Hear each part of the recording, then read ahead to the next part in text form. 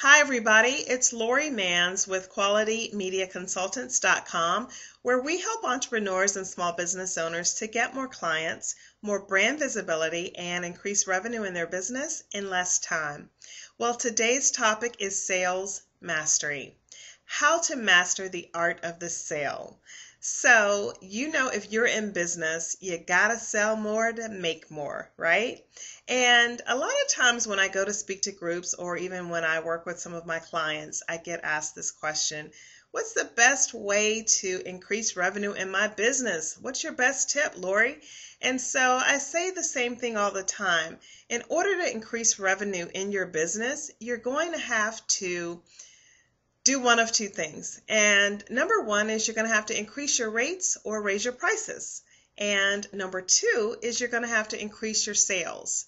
And in order to increase your sales, you're going to have to get comfortable with the art of the sale. And you're going to have to be comfortable selling your products and services to your target audience and your ideal clients. Now, a lot of people have problems with sales because they don't want to be too aggressive or pushy or come across as salesy or desperate, and they're not comfortable with the art of selling. But if you're going to be in business and you're going to grow your income from year to year, you've got to get comfortable with selling. Every entrepreneur needs to know how to sell their products and services. So my first strategy for you in this sales 101 world is you have to think of yourself as a problem solver. Now, a lot of times when I give marketing strategies, you'll hear me talk about being a problem solver for your clients. Well, in the world of sales, you're going to have to solve problems as well, because people buy whatever it is they buy based upon a want or a need, okay? Whether you want it or you need it, you're going to buy it. Those are the two reasons why you buy anything.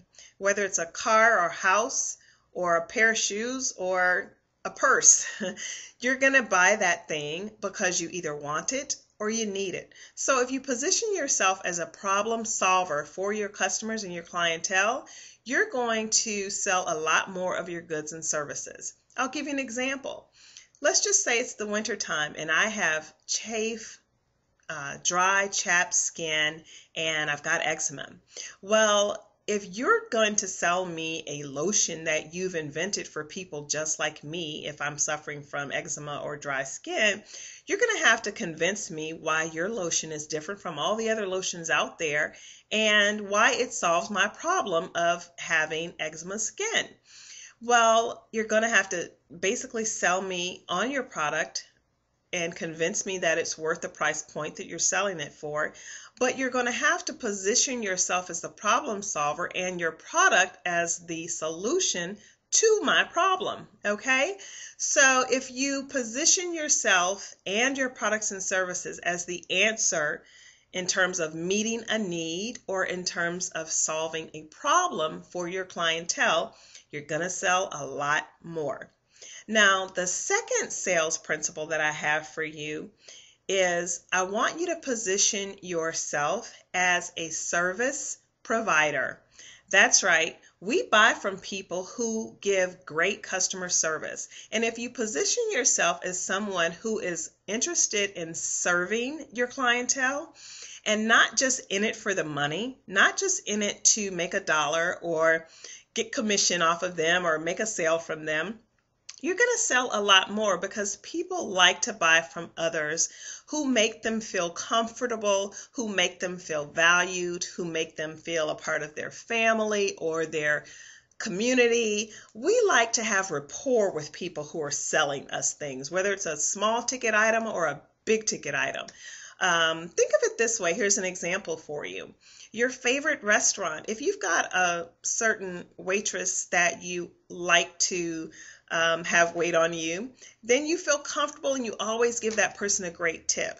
But if you go in your favorite restaurant and the person who waits on you is not friendly, or they make you feel like a pain in the neck for asking for more tea or rolls, then you're not going to be so inclined to want to leave them a great tip. I mean, you might still leave them 10 or 15% just to, give them something, but you're not going to leave your normal 20 or 25% because they didn't go over and above in making you feel like they were happy to serve you.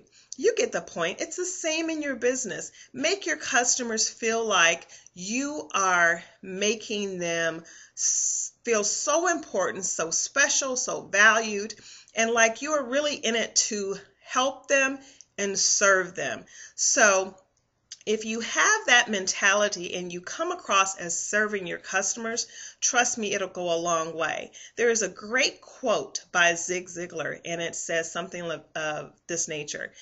If you help enough people get what they want, you can get what you want. So basically the principle is, if you help enough other people get what they want, you can always get what you want. And that's not verbatim, but you get the point. You have to be of service, and you have to help people and make them feel like you have their best interest at heart. And that is going to help you go a long way in selling your products and services. So there you have it. Those are my 2 simple but time-tested sales strategies for you. If you always keep those in the back of your mind, trust me, you will sell more and you will master the art of the sale. So if you like these principles, you like this video, please share it, tweet it, and make a comment below. I've got so many more sales principles to share with you and solutions to help you grow your business and increase your revenue, but I sell them in a system. It's called the Sales Mastery Success System. You can learn more about it on my website at qualitymediaconsultants.com, and you can also attend one of my workshops called Sales Mastery 101, where I teach entrepreneurs and sales and small business owners sales principles.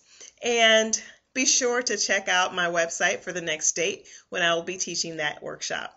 Thank you guys so much for watching. If this video helped you, don't forget, make a comment, subscribe to this channel, share it, and I will see you next time. Thanks so much. Bye-bye.